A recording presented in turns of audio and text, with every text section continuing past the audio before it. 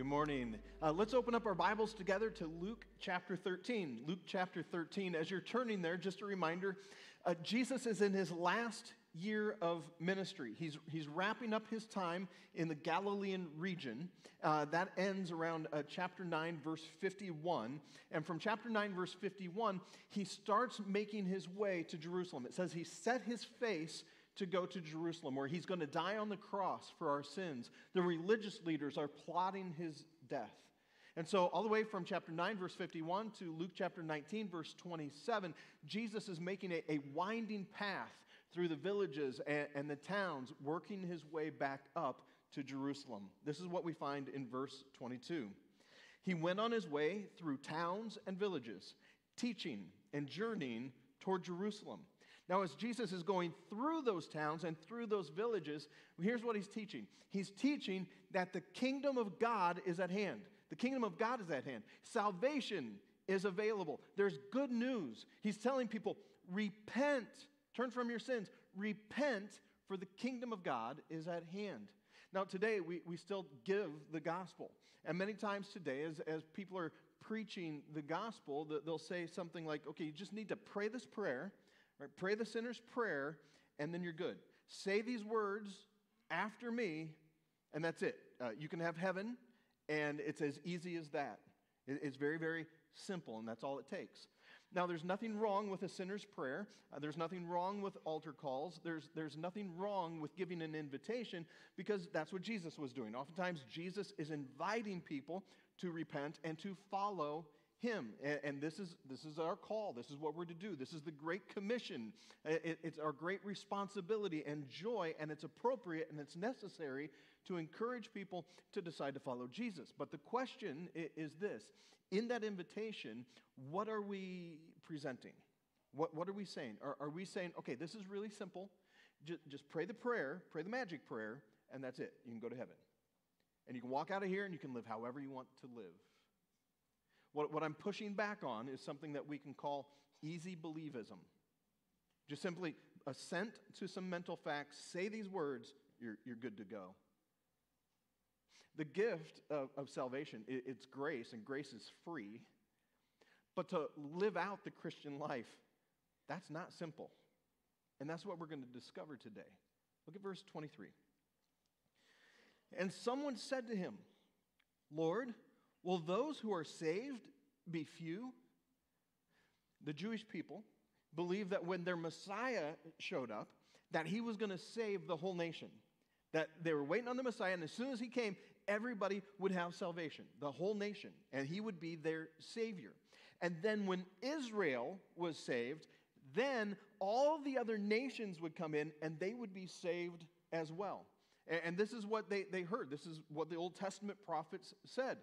Isaiah, Jeremiah, Zechariah, they all talked about the Messiah, saving Israel, and then all the nations coming to worship him. And so their expectation was, okay, the Messiah's going to come, we're going to get saved, and then the rest of the world will be saved as well once Israel is redeemed.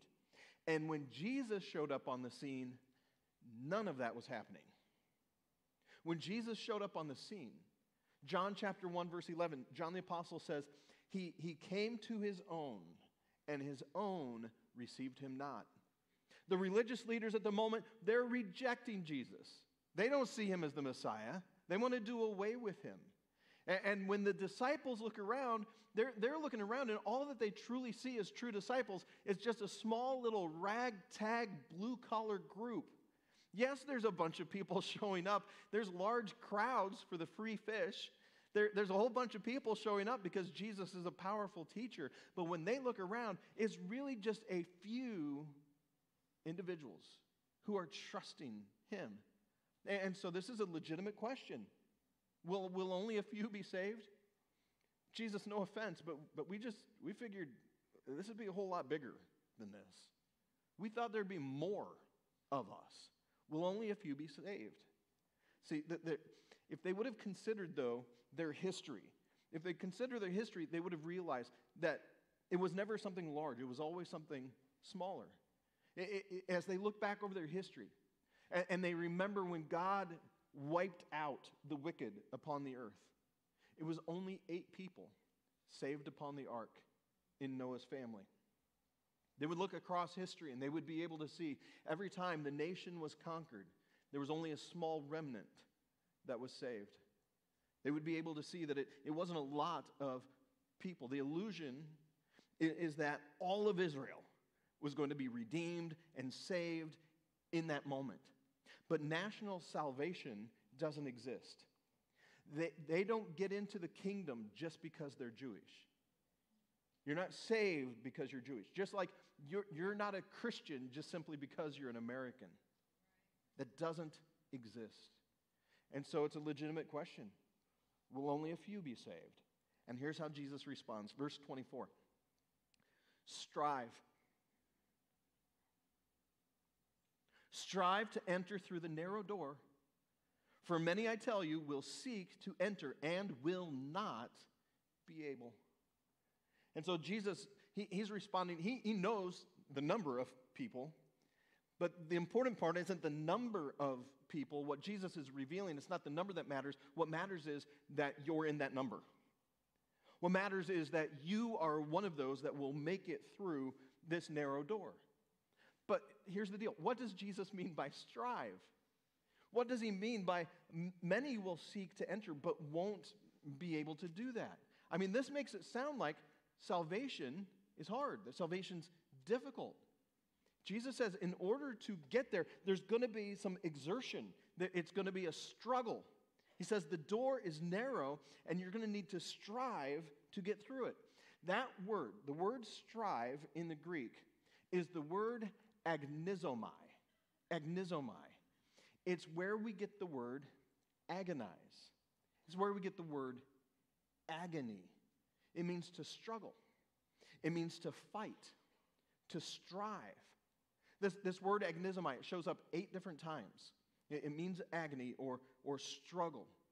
So this is our key word, agony. And what does Jesus mean by this struggle, by this striving, by this fighting? Well, I think if we begin to look at the other places where we find this word, we begin to see what he's talking about. For instance, in the book of 1 Corinthians, chapter 9, Paul uses this word, agnizomai. Let me read this to you. We're going to get an idea of what Jesus is talking about.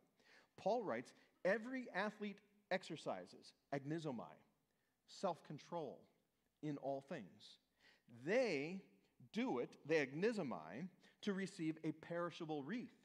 But we agnizomai, to receive an imperishable wreath.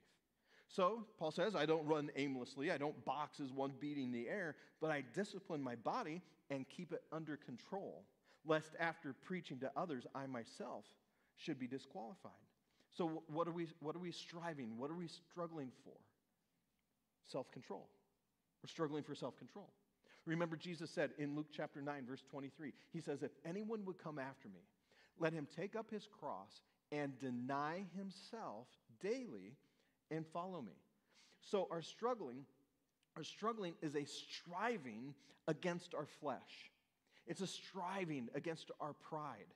It's the striving to have self-control in our own lives. This is about self-denial, taking up our cross. Even if it would mean that as a Christian, you end up dying physically. Right? Jesus said, whoever wants to save his life will lose it, but whoever loses his life for my sake will save it. So to enter the kingdom of God, it is about a striving against our pride, against our flesh. We're trying to get through a narrow door. And the door, by the way, you know who the door is? Jesus. Yeah, Sunday school answer. Jesus. Jesus said this in Matthew chapter 10, verse 7. He said, truly, truly, I say to you, I am the door of the sheep. So the striving is letting go of our own life and that thing that wants to set itself up on the inside of our heart to be our own God, to be our own Lord, that would be prideful and say, I don't need a Savior. I don't need to repent. I can make my way to God on my own. In fact, I'm just going to go ahead and be my own God and set my own standard of living. So the agnizomai that we have is a struggle against that thing on the inside of us that battles and wages this war against God. It is letting go of idolatry. It's letting go of possessions. It's letting go of our pride, and agnizomai, having this agony as we continue to pursue God rather than our own flesh, rather than our own desires. See, this gospel calls for self-denial. And self-denial isn't easy, is it? It's awfully challenging. And it's a narrow door, and it's a narrow road. There is, however, a broad road. Like if you want to take the easy way, take the broad road. Follow the rest of culture. It's not difficult. It's not challenging. Just continue to feed your own appetite. Continue to make yourself Lord of your life. Determine your own standards of right and wrong. And you can follow the broad road right through the broad gate straight into hell. That's easy. So many people are unwilling to agnizomai, to battle their flesh, to battle the pride that would keep them from bowing their knee before the Lord God Almighty. James chapter 4, verse 6 tells us that God opposes the proud, but he gives grace to the humble. The way that you get the grace of God is through humility, not setting yourself up as God against the one true God. It is an agnizomai. It is an agony as we continue to battle against this world, the flesh, and the devil that comes at us, so that we might enter through the narrow door, which is Jesus Christ. And I think that's what everybody wants, even people who are on a broad road. I'm not saying that people don't want heaven, who aren't taking this agnizomai, this agony of battling. People want heaven. Most sane people, if you say, all right, do you want to be in heaven or do you want to be in hell? Most everybody's going to say, well, I choose heaven, because that's going to be a whole lot more comfortable than hell. But so many people, they want the benefits of heaven. They want the benefits of knowing Jesus, but they want to continue to live their own life. They want to continue to be master and Lord over their own lives. And Jesus comes along and he says, no, you need to strive. You need to do battle against that thing in you that would set itself up against God. And again, I think you can find ministers today who would just simply come along and say to you, if you'll just simply pray this prayer, that's it. You can go to heaven. And you don't need to agnizomai. You don't need to do any battle against your flesh or whatever the world is trying to feed you. You make your own way and your own path, because just the simple prayer will save you. But Jesus says, strive. Agnizomai. He isn't saying earn. He's not saying earn your salvation. I think he's echoing what we read from the Apostle Paul in Philippians chapter 2, verse 12 and 13, where Paul says, work out your own salvation with fear and trembling, for it is God who works in you both to will and to work for his good pleasure. So there is this part in which we are walking alongside God. And it's not us earning it, but it is our participation. I think I found a good summary of that from an author named A.W. Pink. He's an English Bible teacher in the book Studies on Saving Faith. He wrote this. He says, salvation is by grace alone. Nevertheless, divine grace is not exercised at the expense of holiness. It never compromises with sin. It is also true that salvation is a free gift, but an empty hand must receive it, and not a hand which is still tightly grasping the world. Something more than believing is necessary to salvation. A heart that is steeled in rebellion against God cannot savingly believe. It must first be broken. Only those who are spiritually blind would declare that Christ will save any who despise his authority and refuse his yoke. Those preachers who tell sinners that they may be saved without forsaking their idols, without repenting, without surrendering to the lordship of Christ, are as erroneous and dangerous as others who insist that salvation is by works and that heaven must be earned by our own efforts. See, salvation is from God. It's from God, but it is not apart from our desire. It's not apart from, if you will, our inclination to die to ourselves and allow Christ to be Savior of our lives. And so this salvation It is one in which God calls out to us to agnizomai, to battle against our flesh, our pride, our own way, and to receive him. And then Jesus goes on a little bit further. And he's going to talk about, like, there's a window of time, a window of opportunity to make this happen in your life. Watch what he says next. He kind of launches into a parable, and it's like you got to play catch up to put yourself in the parable. Watch what he says. Verse 25. Jesus says, when once the master of the house has risen and shut the door, and you begin to stand outside and to knock at the door, saying, Lord, open to us, then he will answer you, I don't know where you come from. So the Lord here is the master. The Lord shut the door. He is telling the listeners and us, our time is limited. We are on borrowed time. He tells us today is the day of salvation. Because there comes a moment in time where if you continue to reject Christ as your Lord and Savior, and you prefer not to agnizomai, not to struggle against your own flesh and your own pride, and to bend your knee and receive him as Lord and Savior, that door is slowly closing shut, but it is shutting.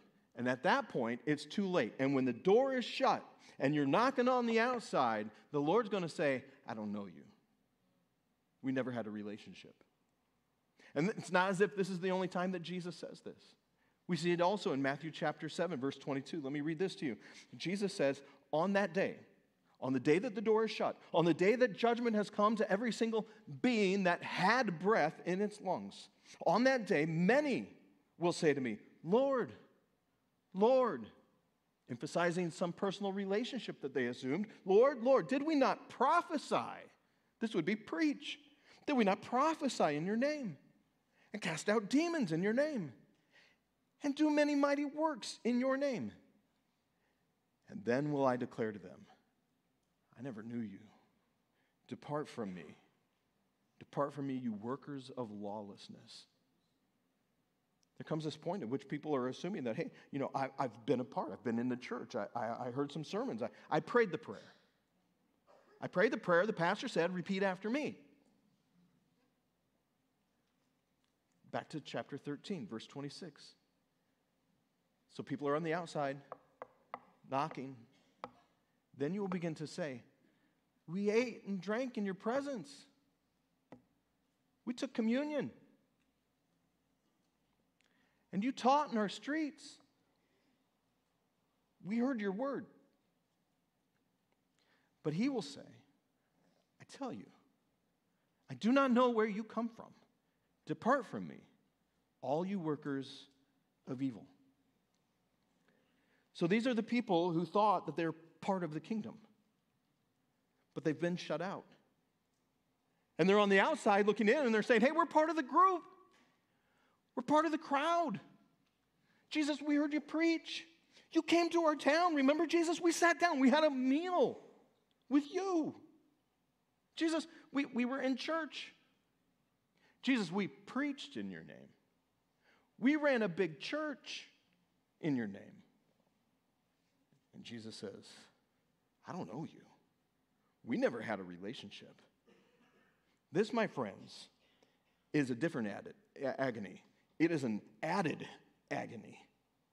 This is agony upon agony.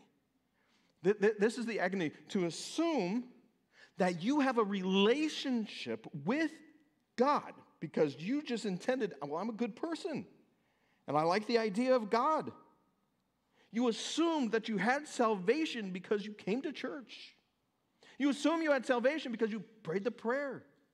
But these are the people who are now shut out. They never agonized over their own repentance of their sin to turn their life over to Jesus Christ. They never died to themselves.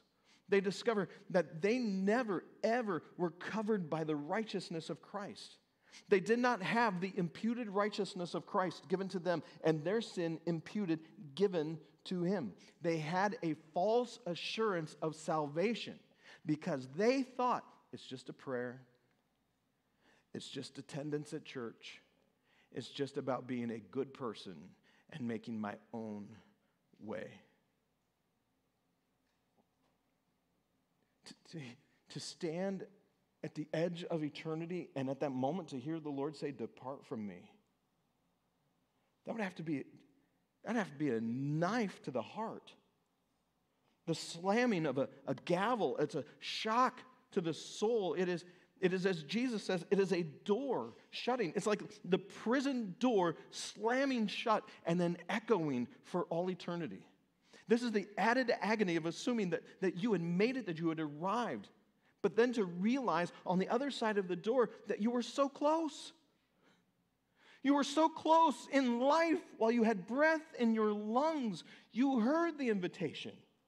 You heard the gospel, but you refused to leave your life of sin. You assumed, I got more time. I'll be fine. I can wait until I'm older. This is the added agony of remorse for eternity, the added agony of regret forever because it was within your grasp. And yet, you refused Christ. Because you can make it on your own. And you don't need to repent. Surely it can't be that bad. Like, okay, so we're on the outside of a door. Jesus goes on. Verse 28. In that place, on that side of the door, in that place there will be weeping and gnashing of teeth. When you see Abraham and Isaac and Jacob and all the prophets in the kingdom of God, but you yourselves cast out. When you look up into heaven and you realize that all of those who placed their faith in the one true God and trusted Him are with Him, and you are not. And people, Jesus says, and people will come from east and west and north and south and recline at table in the kingdom of God. And here He's coming right back to the promise that the Gentiles will be let in. And behold, some are last who will be first, and some are first who will be last. And Jesus is going to take this particular phrase and this idea, and He's really going to spell it out for us nicely if and when we finally get to Luke chapter 16, verses 19 through 31.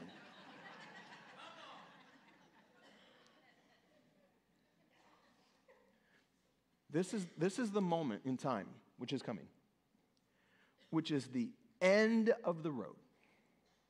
It's the end of the wide road, and it is the end of the broad gate. So now on top of the agony of remorse is the heart-wrenching reality that there are believers on the other side of the door who are basking in the glory of God and enjoying the supper of the Lamb for the rest of eternity, and you are shut out. This right here is eternal agony. It is the weeping and gnashing of teeth in hell, where there is eternal punishment.